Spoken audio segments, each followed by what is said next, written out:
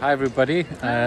We're no surprises where we are today, right? If you know the world and the wonders of the world, we've got a day off today and we were able to come and visit the Taj Mahal. It's a real background, by the way. It's actually real. Really here. It's not one of those pretend ones. So this is really the end of our India trip for this time. Thanks for coming around with us on our little video tour and for praying with us and for us.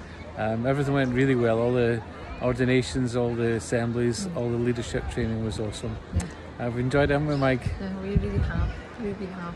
And tomorrow we head to Nepal and we're there for some training, some ordinations, and we'll send you some more videos from there. But thanks for coming with us and for supporting us on our trip.